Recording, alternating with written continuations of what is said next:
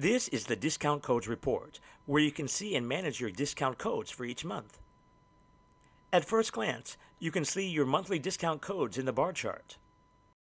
When I hover over one of the bars in the chart, you can see relevant information being displayed.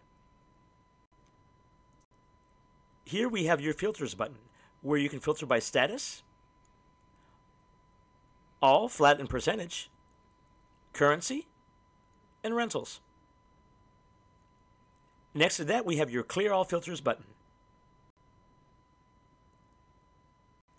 Just below that, we have your discount code summary, where you can view the name, discount code, amount, rental, start and expire dates, and various other categories.